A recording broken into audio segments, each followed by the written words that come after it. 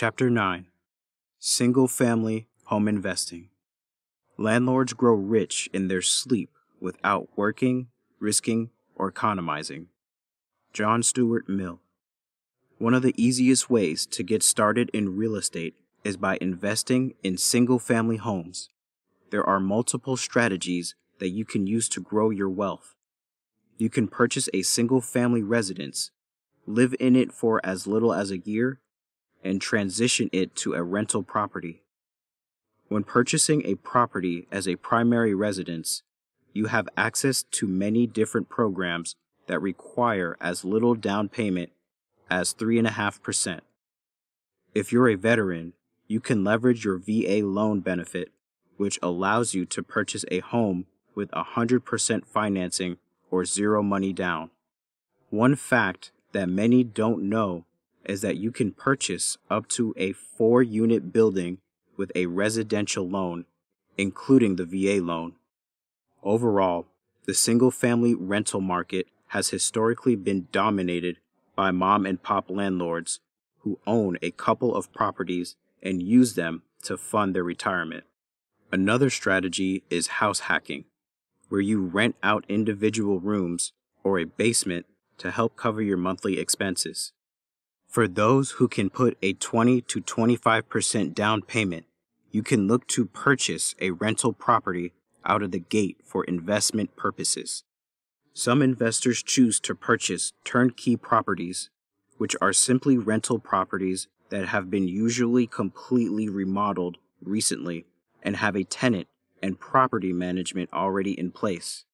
This strategy allows investors a straightforward opportunity to purchase out of state in the best rental markets for future rent growth and appreciation. Next, I want to share the story of real estate entrepreneur, military wife, and mother, Shannon Kiefhaber, and how her family leveraged single-family investing to accomplish their investing goals. VA loan to private lending. During our discussion, Shannon shared how she and her husband got started in real estate and some of the challenges they faced with their first property. She grew up in a real estate-minded household, so she didn't have the fear that stopped so many from acting, but her husband, on the other hand, did. Becoming an accidental landlord out of the gate didn't help at all. She shared, "We had a bad experience with us being in the military and having to move often. We bought our first house in Virginia Beach, and then we had to move out to California. We became first-time accidental landlords, and it didn't go well." She continued her story. "We ended up having to evict our tenant in Virginia from across the country. My husband was like, 'That's it, I'm done. I hate real estate. It's horrible. I'm not doing it.' Some time passed, and he went off to weapons school. Not too long after her husband left for weapons school, she found a foreclosure. She passionately continued telling her story. 'I knew the area, so I had my dad go by and look at it for me, and we ended up buying it at the auction. I had to call my husband and tell him while he was in the Top Gun training that I accidentally won this house.' She was really concerned, nervous, and scared. However, she didn't let the fear consume her. She said to her husband, 'Listen, we had one bad experience. We're not going to let that deter us from what I know we should be doing.' They were able to go through with the sale and continue building their portfolio from thousands of miles away. Shannon went on to tell me that it wasn't always a walk in the park as they moved along their investing journey. Like all couples, they had their challenges too. In one case, she could recall, they had a come-to-Jesus moment. 'I felt like with being a mom, having a full-time career, and then with a Navy husband, it was a lot to manage. He would return home and feel like he didn't know anything about what was going on.' She sat him down and once a quarter to do a net worth analysis and review profit and loss statements. It helped calm his nerves and let her keep investing, but over time, they slowly started to transition to make it a little bit more of a team effort. He couldn't really take over all the property responsibilities, she exclaimed. We talked about it, and we started dividing responsibilities.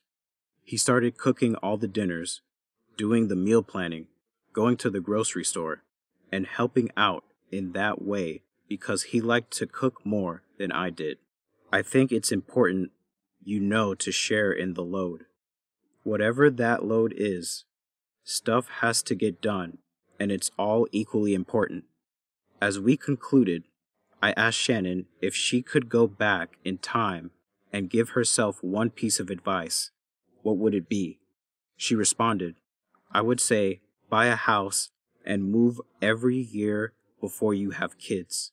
We used a VA loan and purchased our first house. I wish we had bought a duplex and lived on one side and rented the other for a year. And once we lived there for a year and then moved on and repeated the process, we could have done that 5 times before we had kids. Being military, that was our competitive advantage, and we didn't exploit it. It always sticks with me as I wish I had exploited my competitive advantage a little more initially. Single-family investing. I mentioned it in one of the earlier chapters, but I will go a little deeper into what I mean when I say you make money in real estate, not when you sell, but when you buy. If you don't buy at the right price, it will be hard to make money. The caveat to that statement is if you wait and hold the property long enough, time erases more mistakes.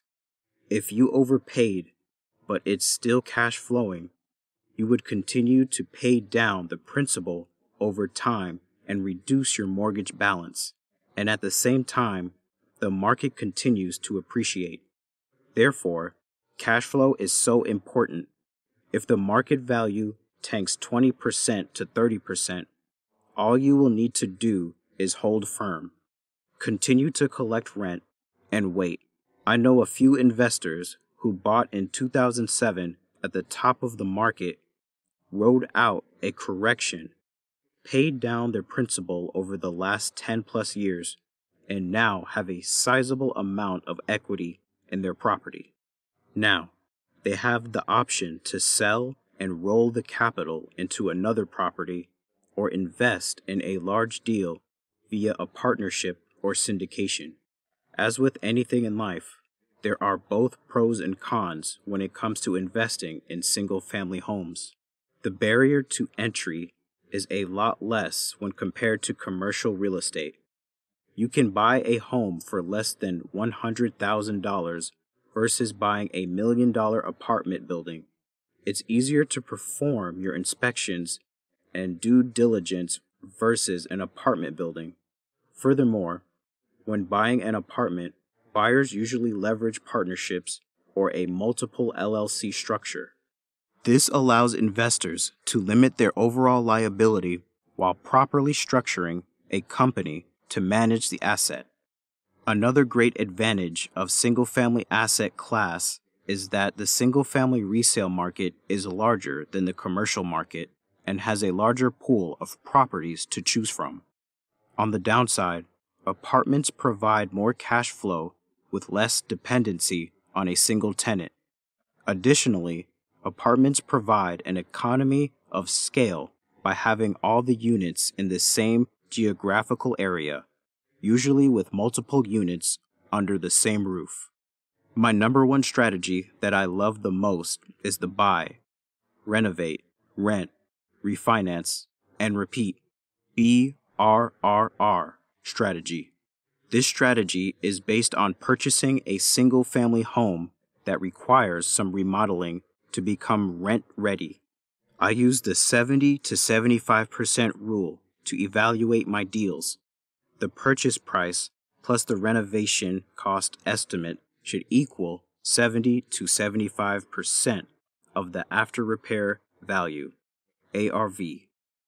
Example, we have a 3-bedroom, 2-bathroom, 1,600 square foot home that a landlord in your neighborhood said he wanted to sell as is. Homes that size have been selling at $150 per square foot. Our contractor says it needs $35,000 in repairs. What's our max offer price? ARV equals 1,600 times $150 equals $240,000. $240,000 times 0.70 equals $168,000 minus $35,000 equals $133,000. Max offer price. Once the repairs are made and the property is rented, you should begin the refinance process while you are finishing the repairs. I love to use my local credit union as they offer great commercial loan products for local-based businesses. I own all my BRRR properties in an LLC.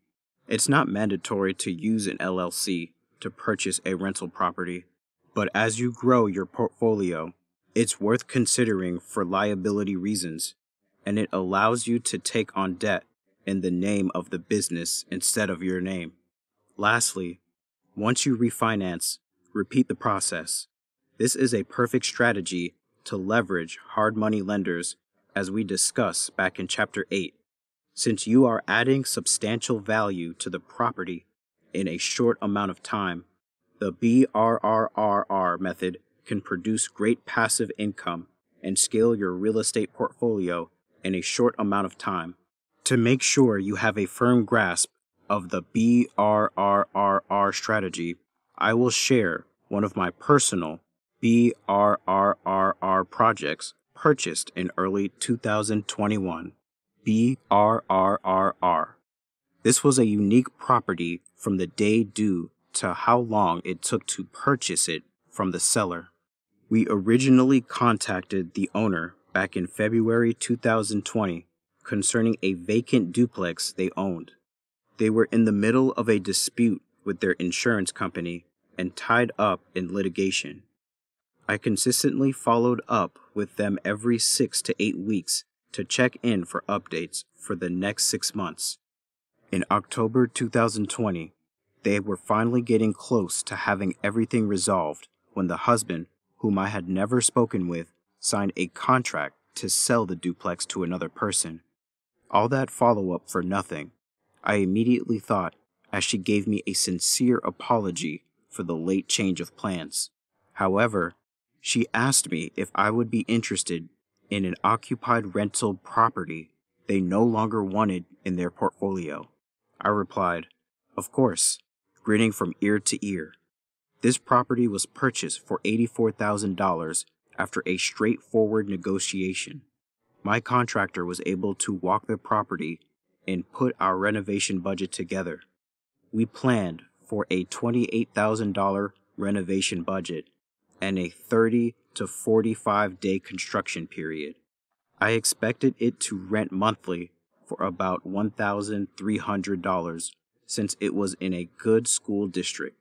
Our hard money appraisal came back with an estimate of $158,000. One of the important clauses in our contract was that the property had to be vacant at closing. The owner had given the residents a heads up, so we weren't planning on it taking too long.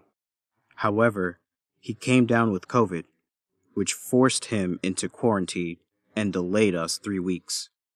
This was a typical renovation project for us, as our niche is buying homes that require cosmetic renovations with a new roof here or there.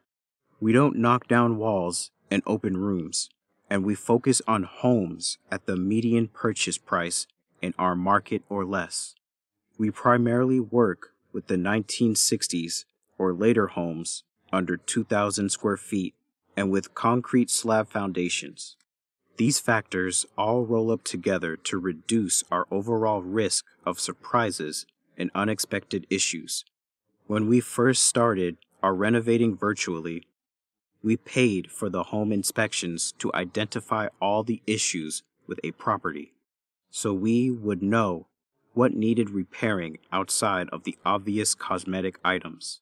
You may consider this as well if you're just starting out and don't have a general contractor you can depend on just yet. The renovations finished around the 45-day mark. We went with a new property management (PM) company for this home to diversify our management, so all our assets aren't with one management company. The PM returned with a recommended rent of $1,500, which was $200 more than expected. We received multiple applications and had a lease in less than a week. Going with a new PM company allowed us an opportunity to build another relationship with another local power broker in our market. Guess who a landlord usually notifies when they are getting ready to sell a rental? You guessed right, their property manager. Guess who the property manager calls when they got word of an off-market property someone wants to sell? Hopefully, you or me. Relationships are critical. What if a landlord is selling his portfolio of 5, 10, or 20 properties? One deal can change your net worth overnight. We leverage our local credit union for our refinance, who has a great loan product for rental properties. We secured a 75% loan to value, LTV, 4% interest rate for 15 years, 25-year amortization, with the rate adjusting every 5 years to the prime rate, plus 3/4 points. Our bank appraisal came back at $155,000.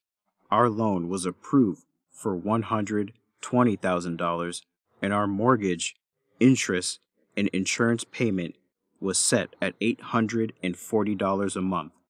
Our PM cost is 10% of rent, or $150 a month, which places our total monthly cash flow at $510 a month. Our total closing costs for both the original and refinance loan was about $5,500, and we had $1,100 in interest payments during our hold period, which put us all in $122,000 into our deal. At $155,000 value, this leaves us with $35,000 in equity. After refinancing and paying off our hard money loan and carrying costs, it leaves us with $2,000 left in the deal. Now, let's calculate our annual cash on cash return. $2,000 divided by 12 times $510 equals 3.06, or 306% cash on cash return each year. Now, it's time to repeat and find the next deal. Finding deals needing repairs allow you to force appreciation and start with a 20% or 25% equity position from day one. Long-distance investing. I have spoken with many aspiring investors who have lived in expensive markets such as San Diego, Washington, D.C., and New York City. They shared how hard they struggled to get started in real estate investing as a direct result of a high-priced market. However, now more than any other time in history, investors can invest remotely over long distances. After completing our first fix and flip project in Alexandria, Virginia, about 20 miles away from our home, we decided to transition our business 10 hours away to the Birmingham, Alabama market. It was a great learning experience as we bought and sold homes in multiple states over the next 2 years. After relocating back to the Washington, D.C. metro area in November 2020, we resumed long-distance investing with buying, selling, and holding property 14 hours away in the Panama City, Florida market. Next, I want to share a more passive real estate investing strategy that allows you to invest in the best markets with little to no effort. This passive investing strategy is called turnkey. This strategy is simply buying recently remodeled single-family homes with a paying tenant in place, along with recommended lenders and property management companies to streamline the whole process from beginning to end. My friend Doug Spence first got into turnkey rental properties after listening to a Bigger Pockets Money podcast with Stu Grazier back in August 2018. Stu shared how he and his partner, David, had a bad experience with a turnkey property in Birmingham, Alabama, and how they were screwed over after purchasing a subpar property from a local turnkey provider. Ultimately, this inspired them to start their own company to provide cash-flowing real estate to active duty military and veterans. Doug went on to share how it all came together for him. Around the same time that I heard Stu's podcast episode, I was reading Long Distance Real Estate by David Green, and it gave me a light bulb moment. I don't have to invest where I live. So, those two really inspired me, and I reached out to Stu and scheduled a call with him to chat about real estate. He wasn't initially planning to buy anything from them, so they just talked about real estate and the future of Stu's new company. Ultimately, Doug decided to work with them, and he became one of the first people to buy one of their first turnkey properties in December 2018. I liked it because it was not as daunting a task compared to putting your team together like doing a flip, especially out of state. Even if I was doing that where I was living at the time, I wouldn't have known how to do any of that stuff. I didn't know what I know now about putting a team together. I was buying turnkey properties as a way to get my foot in the door. I've always been a strong saver and pretty frugal, which allowed me to have the capital saved up for the 20% down payment on a $100,000 property with cash flow from day one. Early in the process, they referred him to a local lender to get pre-approved for a conventional mortgage and a local property management company. I just went with their people, and it was on an overall positive experience. It was pretty easy, to be honest, and what I really liked was whenever I had questions, Stu was very responsive. He always got back to me very quickly and always had a good, honest answer. He was knowledgeable about the whole process, so that helped too. I closed on the first one in December 2008, and 3 months later, another property became available. I said, sure, why not, since I had the cash. He closed in April of 2019 and got back on the waiting list. The following month, after Doug closed on his first turnkey property, he started telling friends about the great experience and the monthly cash flow he was making. Many people asked him who he knew or if he was from Milwaukee or planning to retire there. He explained how he invested there because of the economic trends and future growth expectations for the area. This concept was foreign to a lot of people, but it made great sense when leveraging the team of local experts, which is the top benefit of buying turnkey real estate. After he closed on the second property, he jumped back on the wait list for another one. However, he didn't close on the third one until over a year and a half later, due to the number of investors ahead of him. One of the unfortunate challenges with turnkey is the length of time it takes to purchase the properties due to the extremely long wait list. Once the word is out on the street of a great turnkey provider, their wait list usually becomes lengthy in a short amount of time. So, I know you are asking yourself, how do I find someone on the other side of the United States whom I can trust to sell me a quality house that I may never even visit in person? This was one of the questions I asked Doug during conversation. For him, it's not about the deal, but about people. If you're dealing with someone who's dishonest or just trying to make a quick buck, it's not going to go well. I have personally heard horror stories of investors buying properties that had lots of hidden or unaddressed issues. Sometimes, operators may try to cut corners with rehabbing the property, since rehab expenses are the largest share of the overall expense for the project. It's important to know that the deal makes sense on paper, but the most important piece is vetting the operator. You need to know why they're selling the house as a turnkey property, what their goals are, and who they've worked with in the past, obtaining referrals and talking to people that have bought from the turnkey provider. So if you are considering investing with a turnkey company, you must vet the owners. Doug went on to share more about his turnkey experience. What I like about Stu and David's company, Storehouse 310 Ventures, is that they're very brutally honest about everything. There were concerns that I had about one of the properties. I can't even remember which one, but the furnace was older, and their inspector told them it was an older furnace, but they last like a long time. I was not sure about the furnace, and they added a document to the contract stating if there were any issues related to that furnace for 3 years, they would cover any expenses related to it. Additionally, for Doug, it helped knowing they were also military as he is. If you spend 17 or 18 years active duty in the military, you're not going to get that far if you're a dirtbag and you're not trustworthy. I still contacted references for them and talked to people they worked with in the past. From the very beginning of the first conversation I had with Stu, I felt this was someone that I could trust. Long distance investing.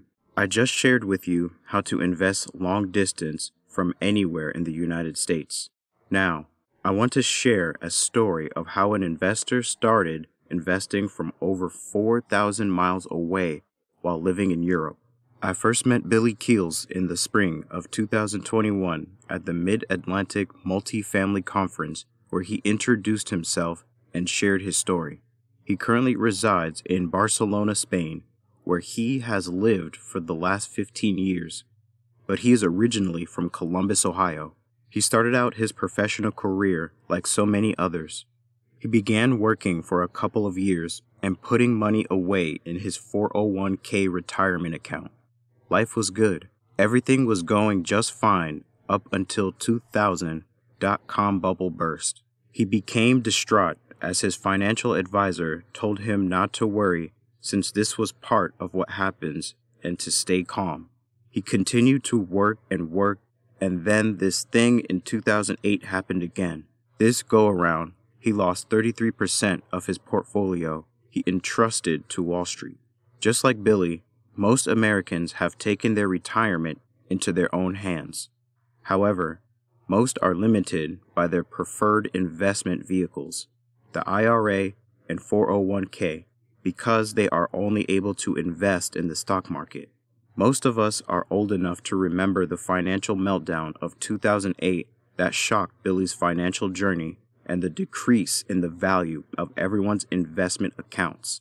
Unfortunately, those at retirement age felt the pain the worst. Those near retirement were forced to delay retiring and work another 4 to 10 years in order to recapture their lost wealth. For Billy, he emphasized Wall Street didn't take his money from him, but that he made a conscious decision to do that. However, one of the things his parents taught him was if it happens once, shame on them. If it happens twice, shame on me. At that moment, he decided it was time for him to do something completely different because he had done everything he was supposed to do in his financial life, but it was not working. Luckily, in 2012, he picked up Rich Dad, Poor Dad for the second time. This time, he actually read it, and his mind was completely blown away. Billy exclaimed, "When I bought my first property in New Jersey, my wife and I were in Cairo, Egypt. I remember signing for my hotel room and how amazing it was. I just picked up this property and subsequently took control over my financial life while 5,967 miles away. From there, I started getting better results. Next, I started speaking with my friends who were here in Spain. I started talking to friends who were in the United States, and I was just completely geeking out on everything I was learning." In 2016, after Billy started having personal success with his long-distance investing, his friends became interested and wanted to be able to invest with him. Initially, he pushed back and said he couldn't help them, but as he thought more about it, he realized he was in a great position to help others achieve their financial dreams. He reached out to a couple of lawyers in Europe and back in the United States and put it all together and created his company, Keep On Cash Flow. His mission is to build a strong bridge between investors in Spain and surrounding countries to profitable cash-flowing properties in the United States. It was one of the biggest and probably the scariest moment of my life. At the same time, I really felt I was able to now serve someone, and we've been able to continue to do that over and over again. We've been able to continue to serve other people. In December 2020, we actually had our very first investor that has entrusted us with their confidence to the point of $1 million. It is one of the things I am absolutely humbled by because you are having someone entrust their dreams and goals with you. It's one of the things I feel so humbled and fortunate to be able to continue to serve other people. Implementation. As you can see, you can leverage many different strategies as a single-family real estate investor to be successful. Are you more of an active or passive real estate investor? Buying turnkey will take a lot longer to build wealth than the BRRRR method, since you won't start with 20 to 25% equity from day one. However, if you make a high income and don't have the extra time to find off-market deals, the turnkey strategy may be the best for you, like it was for Doug. Maybe you are interested in becoming a private lender like Shannon. Therefore, it is imperative for you to understand your strengths, your limitations, and your ultimate goals for your future. These honest answers will drive you to the best strategies for you based on your overall wealth goals to ensure you're successful. I encourage you to set your passive income goals and consider the dollar amount you would like to generate monthly and by what time frame. Is it having $5,000 per month of passive income by the age of 50 or 60? Maybe it's having $20,000 a month in passive income by next year. Regardless, set your SMART goal and begin taking daily actions to achieve it. Next, I recommend you consider starting a journal to write down all your goals daily and ensure your actions follow. Next, determine how many single-family homes you need to meet your passive income goal. From there, you will need to determine how much cash flow to expect from a single-family home in your target market. Once you complete these steps, you must commit to analyzing deals on a weekly basis and making offers to get the next deal under contract. Next, we will discuss the benefits of fix and flips and wholesaling.